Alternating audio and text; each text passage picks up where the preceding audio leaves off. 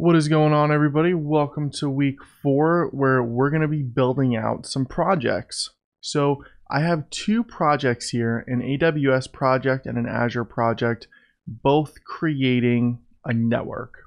Now, if you have only Azure or only AWS, that's perfectly fine, totally not a big deal. You can, of course, go and sign up for the free trial of Azure, the 30-day subscription thing. I think it gives you like 200 credits or something like that, which will be more than enough for this. And then in AWS, if you don't have an account, you can sign up for a free trial. Although just keep in mind that some of the things won't be free. However, when they're done being spun up, you can delete them right away. So like the most you're going to spend is a couple cents. So with that being said, let's go ahead and dive into the code. Actually, before we dive into the code, I just want to show two things. Now, number one, in Azure, I have this resource group here, okay? And with this resource group, I'm going to be using it to store my networking configuration. And then in AWS, I have an S3 bucket here called Terraform the hard way, and this is where my TF state is going to be stored, and this is where all my backend data is going to be going. And if I just zoom out here really quick, you're going to see that I have a TF state storage account here. And this storage account is going to store my backend for my code. Okay, so let's go ahead and start with Azure first. Now, the one thing that you're going to notice is this code is going to look very similar to the AWS code and the other code that we've seen, because at the end of the day, the code itself isn't really what's changing. It's really the resources that you're working with and the provider. Okay, so I have a Terraform backend here for Azure RM. I'm specifying my resource group, my storage count, my container name, and then the key. So the key is going to be my TF state. And then the required providers, I have Azure RM here. Okay, so let's go ahead and take a look at our first resource. So our first resource is going to be an Azure Network Security group. Okay, we're going to be specifying the name, location, and resource group. The next resource we have here is going to be Azure RM Network DDoS Protection Plan. Now do keep in mind, this can get quite expensive, so please delete this right after you're done creating these resources. Okay? Now, one thing that I do want to point out here is we're making references here. So take a look at line 29 and 30. Notice how the location, I'm actually saying Azure RM Network Security Group dot Terraform the hard way SG dot location. So why am I doing this? Well, in Terraform, you can reference other resources to pull their values. So for example, what this means right here on line 29 is that I am pulling the value from location in the Azure RM Network Security Group resource, and that value is the variable for location, which we'll take a look at in a second. So same thing here on line 30. For the resource group, I'm pulling the value from the resource group right here on line 24. In Terraform, you're able to reference different values from different resources, which makes it extremely easy to not have to call a bunch of variables throughout your file or to not hard code anything. So next we have the virtual network resource here, okay? And the one thing that I want to do is point out on line 37 and line 38.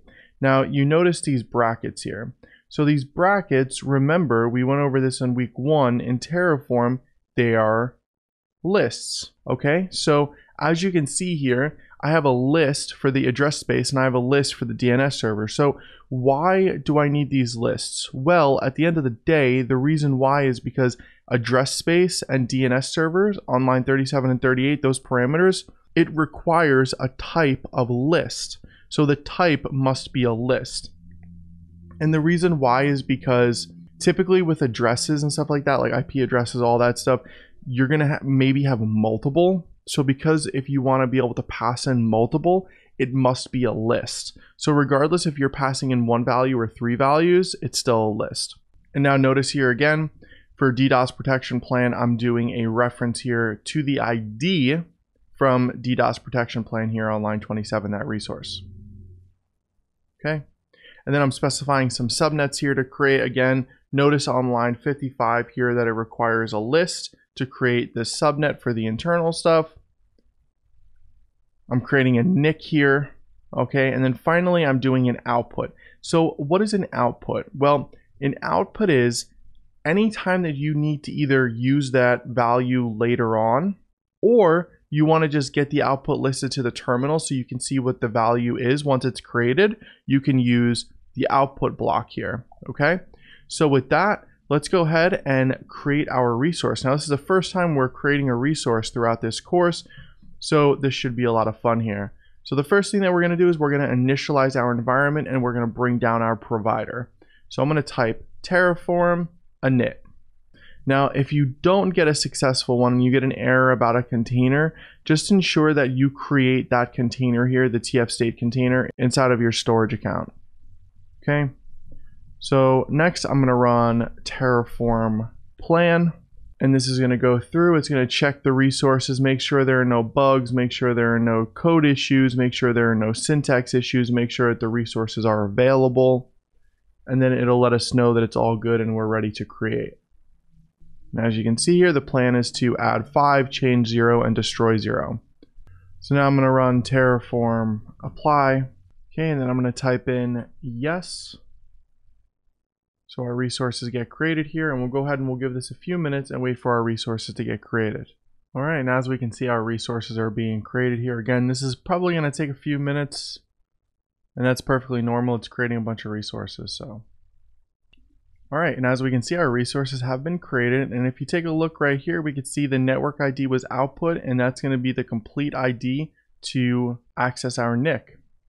Okay, so what I want to do is I'm going to go over here, and here's my resource group for Terraform the hard way. I'm going to go ahead and I'm going to refresh. And as you can see, these resources have now been created inside of the resource group. So now the question is, well, we want to delete these resources. What do we do? So we can run Terraform Destroy, and then you could put auto approve. That way you don't get prompted to type in yes. Let's go ahead and run that. And as we can see here, our resources were destroyed. So if I go back here, I just want to show one more thing. I'm going to go ahead and I'm going to zoom in a bit, and I'm going to click on my storage account. Then I'm going to go to containers, TF state, and as you can see, we do have our TF state here. We can go ahead and we could even view that if we wanted to. And here's our TF state. Okay, and moving right along here, next let's take a look at the AWS stuff. So I'm going to go ahead and I'm going to clear my terminal. I'm going to close out. Ooh, before I forget, I also forgot to show that we had that terraform.tf vars file here, and this is how we're passing in our variables, of course. Okay, so let's go ahead and take a look at the AWS network. So for the variables, we're just passing in an environment variable, and then in the TF vars, we're passing in the value of staging for our environment variable. Okay, so as you can see here, the backend is pretty much the same, except we're using an S3 bucket instead of an Azure storage account. We're using our AWS provider, okay, and then we're creating our resources here. So we're creating AWS VPC, for example, we're creating an internet gateway, we're creating routes, okay, we're using these references like we did prior. Now, the one thing that's different here that I do want to show is that we have a string here for name, and then we have an environment variable, or just a variable, sorry. It's literally an environment variable, but not in that context. It's a variable that's called environment. And then we have another string here. So when you see this, when you see a string combined with a variable, it's called interpolation, okay? So what you could do is with the bracket and $sign, okay? So if it was like literally like this, and then you put your variable inside of it, you have interpolation, which means that you can combine a string and a variable.